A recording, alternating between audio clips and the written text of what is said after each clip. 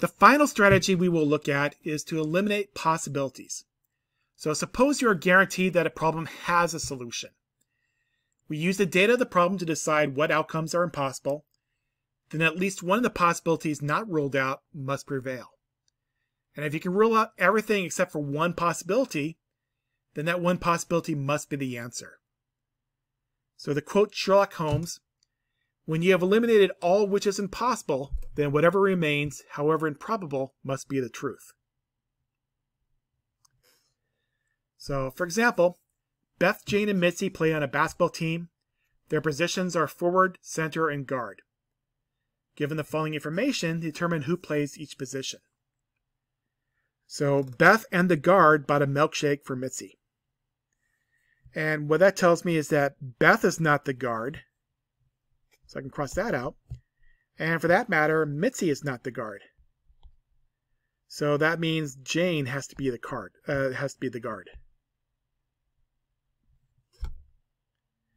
Which means Jane cannot be the center or the forward.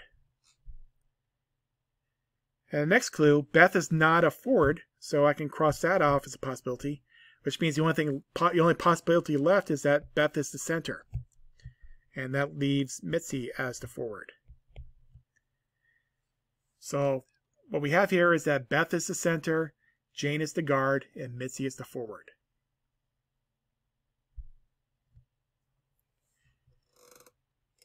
For another example, the Three Stooges are a real pain. When you ask one of them a question, they all answer. Furthermore, one of them always lies, and the other two answer truthfully. So suppose I ask them who is the smartest. They reply this way. Curly says that Curly is not the smartest. Mo says that Larry is the smartest. And Larry says that Curly is the smartest. So who really is the smartest and who is the liar? Well, let's try to eliminate some possibilities. So let's suppose Curly is the liar. Let's go with that.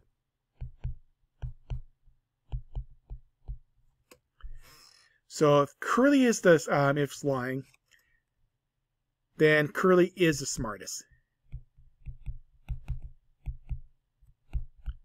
That is what Curly is trying to say. If he is the liar, then Curly is really saying that he is the smartest. But that means that Mo and Larry are both telling the truth, and Mo is saying that Larry is the smartest. And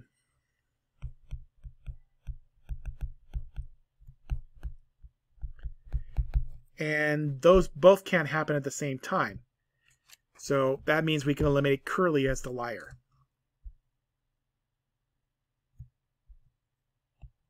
So let's try this with the next one. Let's suppose Mo is the liar.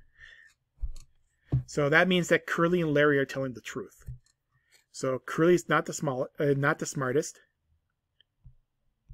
Whoops.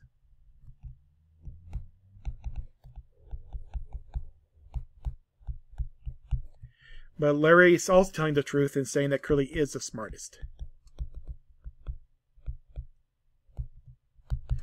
And now, those both can't happen, which means that Mo can't be the liar. If I eliminate the possibilities, that means it's got to be Larry.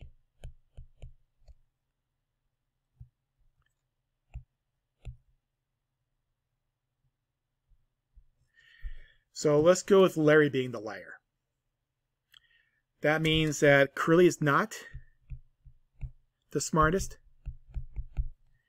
And Mo is also telling the truth, so Larry is the smartest. So, and then Larry lying, saying it says that Curly is not. That matches up with what we have with the other two.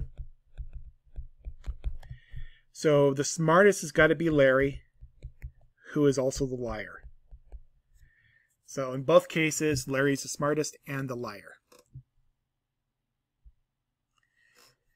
As for the final strategy I mentioned at the beginning, working together, I don't have any particular examples for this other than when people work together, they can each contribute ideas and pool their knowledge.